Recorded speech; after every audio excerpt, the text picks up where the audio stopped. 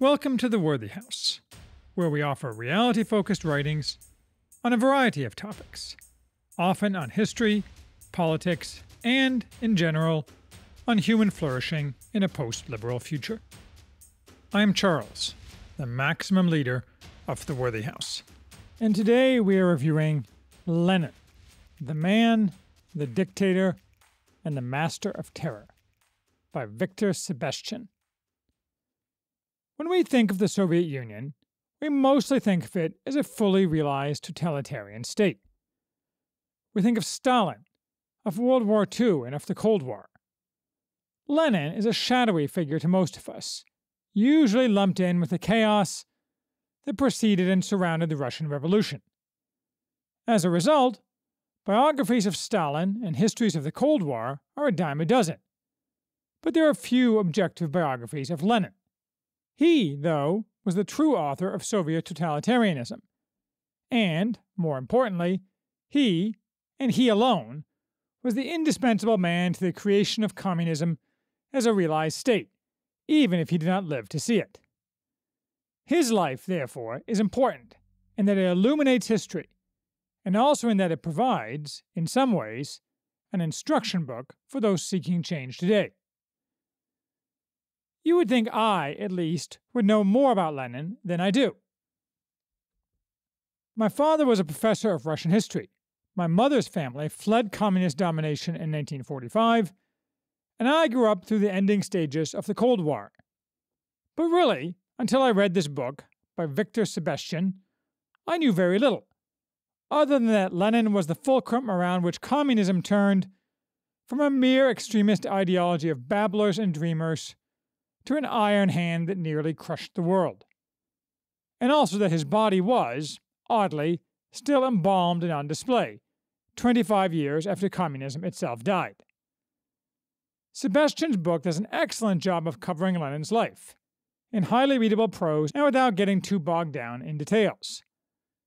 This book also has the advantage of being written after many archives were opened following the fall of communism. Although those archives didn't change the major outlines of Lenin's life and career, Sebestyen adds quite a bit of personal flavor about Lenin that was missing until those archives became available, especially regarding his irregular relationship with his quasi-mistress, Inessa Arman. I find myself finding Lenin strangely attractive in these latter days, when everything old is new again. Not his goals, which are silly and pernicious, or his fanatical devotion to an ideology, which, no matter the ideology, is always a mistake. But his discipline and his methods of acquiring power show a purity and consistency of purpose which is totally lacking among conservatives today, who instead spend their days on the disorganized defensive. And he always demonstrated a grasp of reality, which is totally lacking among progressives today. Lenin also loathed modern art, and always dressed nattily, both to his credit. I don't think I'll be putting up a portrait of Lenin anytime soon, or ever. But after reading this book, I'm beginning to think his personality and methods will reward close study. Although, as with Milton's Satan, one must be on his guard not to be seduced. Pre-revolutionary Russia seems very far away from us. Poor, corrupt, and intensely authoritarian, racked by violence on a scale incomprehensible to us.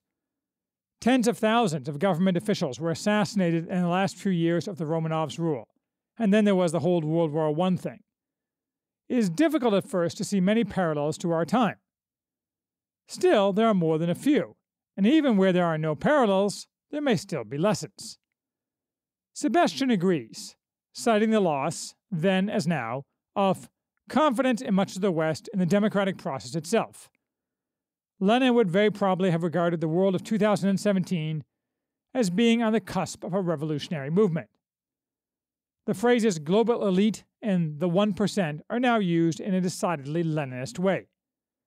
It is unlikely that Lenin's solutions will be adopted anywhere again, but his questions are constantly being asked today and may be answered by equally bloody methods.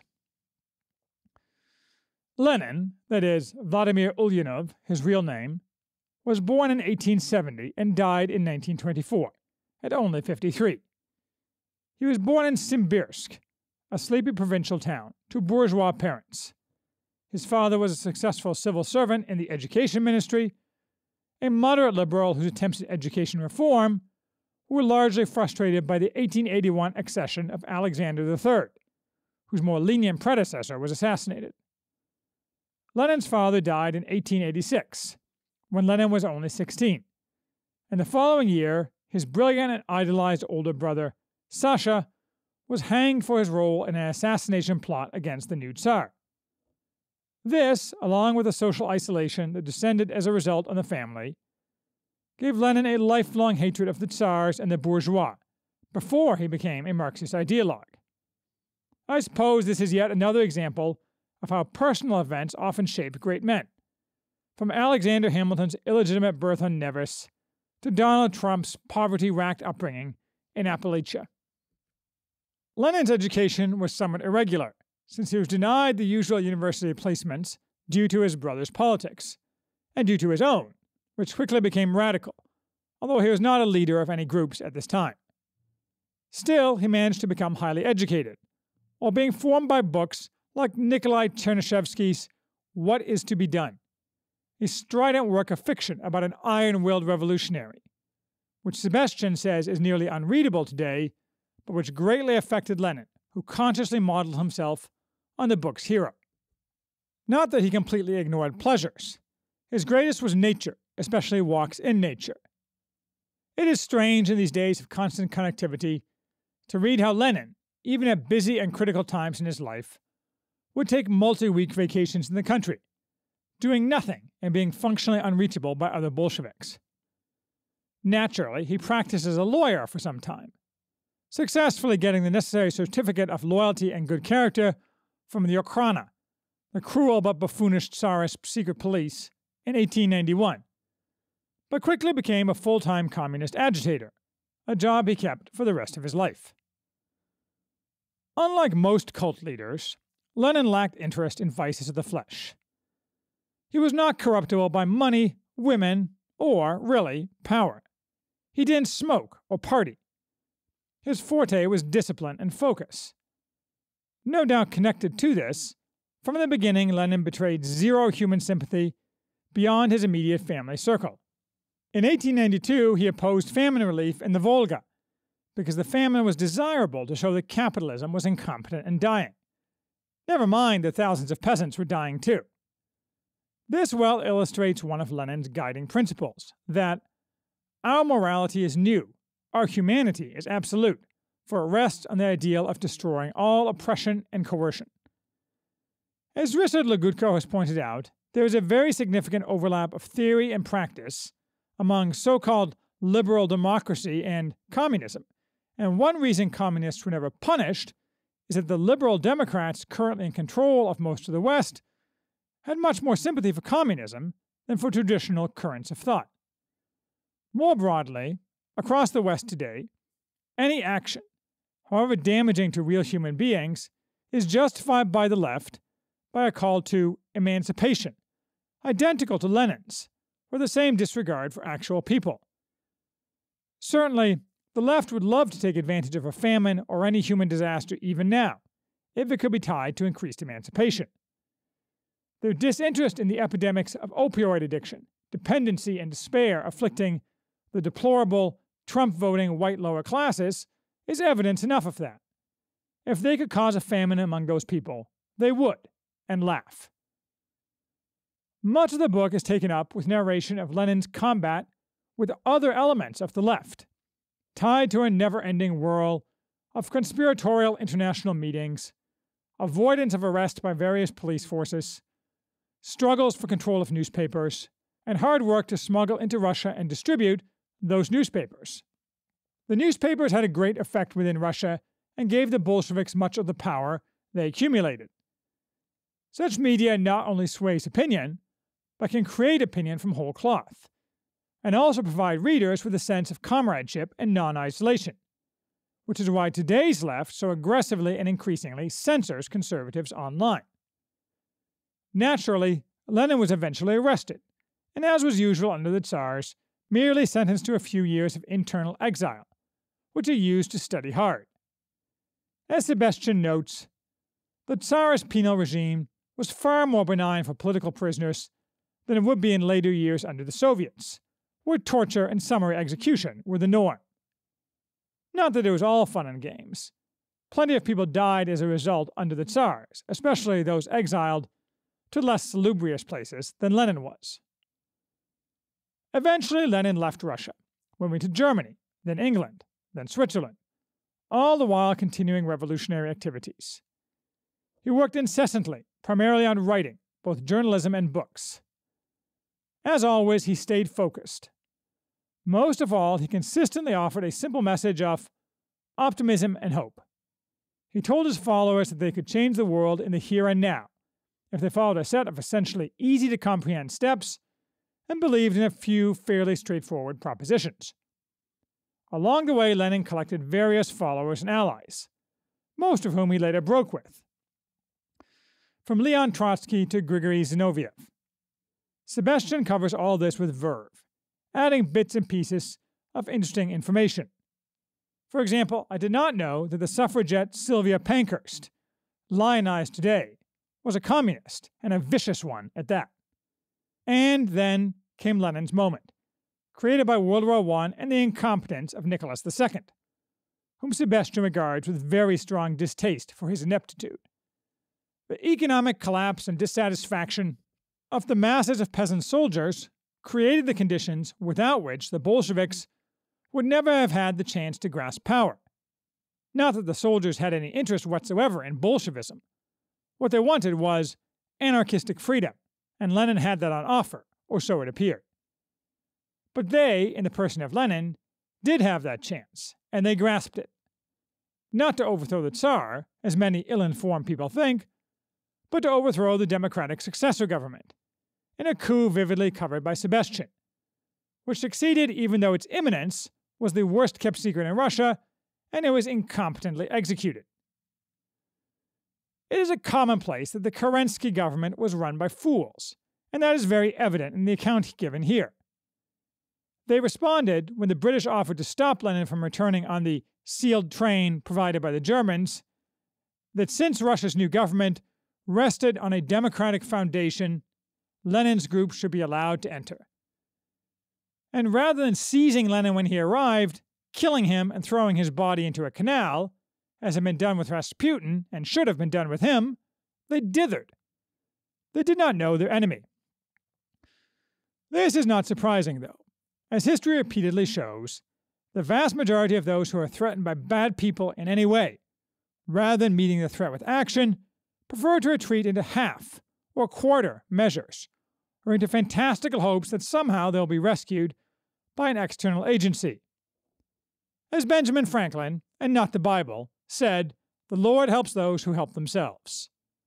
But helping themselves is something people usually find hard to do. My main interests in Lenin are two, although they are closely related. My first interest is that Lenin shows us how the left always thinks and operates, then and now, since Lenin first established the template for successful left dominance. Therefore, studying Lenin has tactical value in the wars to come. We can closely examine how and why this is so through a particular ideological obsession of the modern left, which this week has yet again raised its ugly head: gun control. It is also an obsession of the past left. One of the Bolsheviks' first edicts was to confiscate all privately held guns, under penalty of summary execution for failure to comply, something that the odious Shannon Watts and Michael Bloomberg would, if they were being honest, doubtless completely endorse. For the left, gun control is justified not by its demonstrated, or even possible, benefits to society, though laughable claims along those lines are mouthed for propaganda purposes. Rather, it is justified by its purposes, which are to ensure that the ruled know that they are ruled, to ensure that they continue to be ruled, and to signal to the rulers, the left classes, their supposed moral superiority. Gun control is not a policy choice. It is the opium of narcissistic tyrants. So, to take one example of left tactics, Lenin continuously used violent language, which, in his own words, was calculated to evoke hatred, aversion, contempt, not to convince, not to correct the mistakes of the opponent, but to destroy him, to wipe him and his organization off the face of the earth. Or, as Sebestyen characterizes it, communist parties everywhere, even following the collapse of the Soviet Union in the early 1990s, learned that it made sense to play the man, not the ball, and how to do it with ruthless efficiency. But Sebestyen is wrong. It's not communist parties. It's also the entire progressive left, and has been since Lenin, whose broad program they have always supported. These tactics of hatred, aversion, contempt continue to be on full gruesome display at this very moment in the disgusting, hate-filled propaganda campaign being waged by the left, who totally control the news-setting media, and thus the narrative, by deciding what constitutes news, to demand mass gun confiscation in response to school shootings that occur largely because of their social policies. The good news, I suppose, is that Lenin was using a new tactic, successful largely because nobody knew how to respond to such tactics, either his left opponents, whom he steamrolled, or his right opponents. We do know how, and that's to hit back twice as hard. We just have trouble executing the right tactics, because the Republicans are run by weak men who are happy to bow and scrape to their betters, as long as they are thrown a few crumbs and invited occasionally to the right parties. To take a second example, during a 1922 famine, Lenin deliberately used the famine as an excuse to launch an assault on the clergy to seize liturgical vessels and other metals. We must seize the valuables now, speedily. We will be unable to do so later, because no other moment except that of desperate hunger will give us support among the masses. This use of unrelated, manufactured, or fictional crises as the moment of action, whether because the masses are desperately occupied with their own concerns, as Rahm Emanuel famously openly admitted under Obama, or in order to propagandize the masses by manipulating irrational and immature emotions, as with gun control, is also a universal tactic of the left, also largely invented by Lenin. Its modern counter is less obvious than the counter to violence in language and action, and probably requires structuring and maintaining permanent and binding organizational brakes on rapid legislative or executive action, the opposite of the more democracy constantly called for by the left. And to take a third, closely related but distinct example, the left does love themselves a good Reichstag fire. The Bolsheviks used a 1918 assassination attempt on Lenin by a non-Bolshevik leftist as an excuse to eliminate opponents and generally consolidate their power through a wave of mass terror. With gun control, the exact same tactic is used, not by killing opponents, or not yet, but by suspending all normal processes of Republican debate and decision-making, demanding that something must be done, naturally something that aligns perfectly with their pre-existing ideological goals and plans, no possible deviation from which can be discussed, much less implemented, and which must be implemented immediately, though no reason for the urgency is given, or can be given, other than the need to impose their desires on the rest of the nation. The classic example of this is the repeated use in state legislatures of emergency procedures to pass gun control measures after a shooting, formally eliminating any debate or public input, and demands for similar action at the federal level. So far, so generic, really. The modern left is unscrupulous and often evil, no doubt. But this is not news, and I am being repetitive if you look at other writings of mine. More interesting, I think, is my second interest in Lenin, as a model for how a reactionary movement might acquire power in America. By definition, nearly, a reactionary movement contemplates a formal concentration and reallocation of power, rather than a formal diffusion, as some conservatives would have it. That is, if the Enlightenment project of ever greater autonomy and atomization is defective, and as part of that project the left has consistently advanced their goal of concentrating power to themselves while pretending to increase democracy, that is, allowing democracy as long as it reaches the correct conclusions, breaking both the left concentration of power and the forms of sprawling, ever-expanding democracy is necessary to remake the political system. Presumably, this would involve some form of restricted franchise and a return to a mixed form of government, e.g., returning to the Senate being elected by state legislatures. But the details do not matter here. We can simply call it the program for now. The question is, how is the program to be accomplished? And here Lenin is instructive. I don't mean Lenin in the substance of his ideas, essentially 100% of which were pernicious, and the vast majority of which were outright evil. Nor do I mean Lenin in the substance of his implementation, which, flowing from his ideas, necessarily implied and required terror and mass murder. Rather, I mean Lenin in his efforts to gain power so that he could implement his program, which is just about 180 degrees from the program. So, how is Lenin instructive? Here, a few thoughts. Lenin thought long-term, but with an eye to the main chance, which he took when he got it, unlike most men in his position, who would have dithered. There are decades when nothing happens, and there are weeks when decades happen. Timing is all. But without his discipline and focus, he would have had no chance at all, willingness to risk everything or not. And while an ideologue, he was willing to be flexible in his interpretation of theory, rather than getting bogged down in debating ideological purity, as communist splinter groups, as well as conservatives, have always been prone to do, while the successful Bolsheviks, like today's left, paper over differences to achieve power. All these practices allowed Lenin to seize opportunities created by chance mistakes of his enemies. We made the Bolsheviks masters of the situation, said Sukhanov, an opponent of Lenin on the left. By leaving the 1917 Congress of Soviets, we gave them a monopoly on the Soviets. Our own irrational decisions ensured Lenin's victory. Yes, but only Lenin's ability to take advantage made the Mensheviks' mistakes matter. These are all mental tactics. Practical tactics are just as important, and often just as difficult to execute. I mentioned newspapers, the media, above. Not its control, which Lenin grasped as soon as he took power, but the earlier dissemination of ideas through media, both for their own contagion and to buck up your allies. Behind newspapers, behind organization, behind everything, though, is funding. Obtaining, and keeping on obtaining, cold, hard cash. Far more than other left groups, the Bolsheviks were able to scoop up enormous amounts of money from a huge range of sources. Not just the bank robberies famously conducted by Stalin, but from a melange of non-radical liberals hoping to show their bona fides, cynical business magnates covering all the bases, they thought, and the German government. According to Neil Ferguson, the Germans alone supplied Lenin with a modern equivalent of $800 million in gold currency.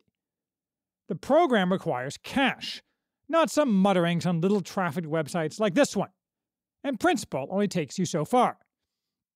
And, of course, the program requires people who are organized both by the desire for common participation in a goal and by that cash. Lenin excelled at all these practical tactics, and he was indefatigable. How exactly to fit these tactics into the implementation of the program, I am working on, and will discuss in detail on another day. But certainly the tactics of today's American conservatives bear no relation to Leninist tactics, which is to say, they bear no relation to the tactics necessary to break the autocracy of the left. This is doubtless why Steve Bannon referred to himself as a Leninist, or so it is said, which the ignorant took to mean that he was referring to himself as a communist. Continuing what we are doing will not result in anything but the continued domination of the left over American life and culture, and the necessary degradation and diminution of America, and the West in general.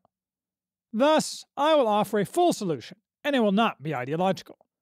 But you will have to wait a while. What I will not do is write persuasive arguments about policy. Not so long ago, I regularly engaged the left in discussion, primarily through Facebook, since the New York Times has not come knocking on my door. As far as gun control arguments go, I always decisively won every argument. This is not because I am so awesome, but because gun control proponents, with zero exceptions, have no idea what they are talking about, and rely exclusively on shrill emotion, backed up by lies. I am off Facebook, for the most part, and totally off for Lent and Eastertide. But today, in order to push back slightly against the organized flood of violent hatred directed at gun owners, I changed my profile picture to the NRA symbol. Two left friends of mine immediately commented. What they said, I don't know, except that one mumbled something about blood money, today's meme, organized and distributed centrally to the drones like my friend. I don't know what they said because I deleted both comments without reading them. What profit to talk, since they are not interested in reasoning, but in moral preening and tyranny? On many issues, such as guns, and perhaps on the most central social issue of all, how we shall be governed, the time for talking is over, on Facebook and elsewhere, with friends or with enemies. The time for action is here. The only question is how much chaos will result before the world is remade.